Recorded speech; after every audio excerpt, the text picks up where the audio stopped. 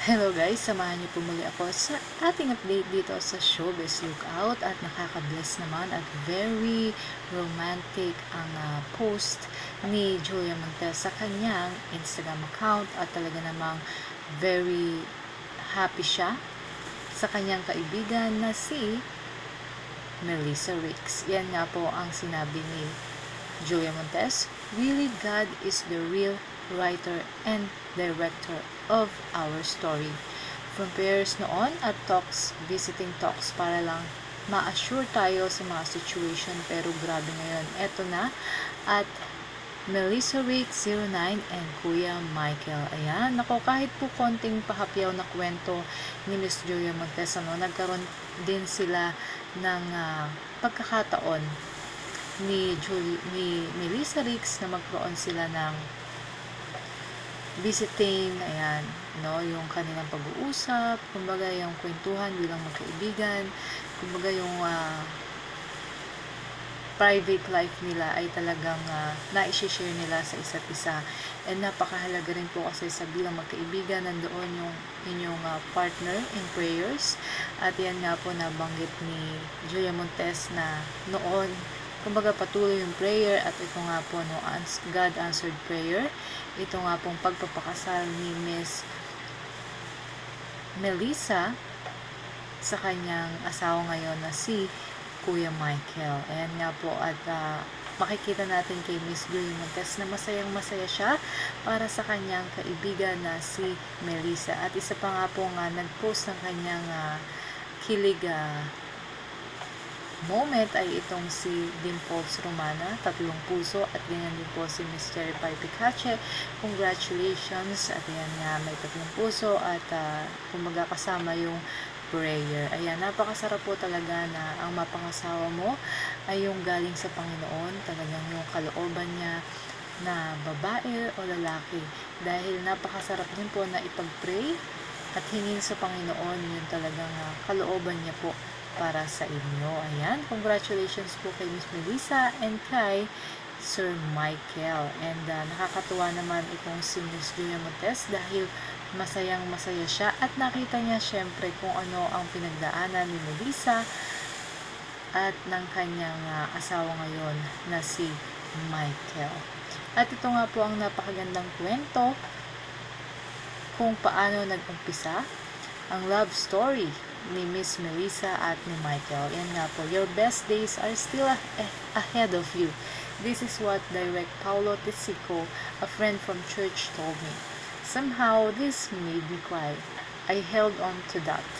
That was 2 years ago, when I felt like everything was falling apart. I was feeling hopeless. I didn't have as much money as I did before. I was a single mom. I was alone. I didn't have work, and I was scared. That was when I turned to God. I knew that hindi niya ako pababayaan. Hindi niya kami ni Kiara pababayaan. He was the one I could rely on. He was my rock. It's true. Rock bottom is where you rebuild your life, where God will rebuild your life. Sometimes God mixes up your plans, tests your faith. This led me to Jesus, the Anointed One Church in Rosario, Batangas. Yes, that is 2.5 hours away from where I live. But I made it a point, attended to Sunday services there when I could. Because there, somehow it felt like I was home. It felt right. I felt safe. I didn't feel judged. I felt like my worries were taken away, and I felt like I had a family there. The first time I walked into the church, I said a little prayer. Lord, I surrender. Whatever plans you have for me, I accept. If it is meant that I will raise Kiara on my own, I accept. I leave it all in your hands. As my relationship with the Lord started to grow, I learned to talk to God as if He was a friend. In a separate prayer on one of my visits, nagbaka sakali lang ako. Actually, it was more like thought. Lord, baka naman po may mamit ako dito. Yun alam and sakit, yun na pagdaanan na ang lahat. Yung masipag, yung mabait, mahal ako and mahal ang anak ko. But most of all, may takot sa Diyos. Sana po may makatabi ako.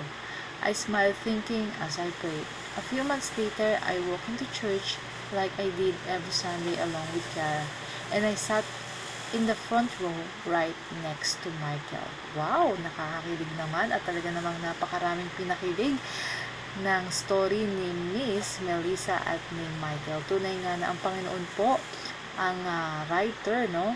Director ng ating story. Pag po talaga siya yung hinayaan natin na gumawa ng love story natin, talaga namang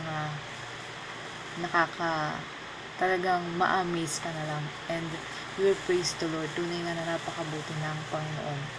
At yan nga po ang ilan sa mga pinagsamahan na larawan ni Miss Julia Montes at ni Melissa. Ayan nga po, magkasama din sila sa walang hanggan. Kung matatandaan niyo po yan.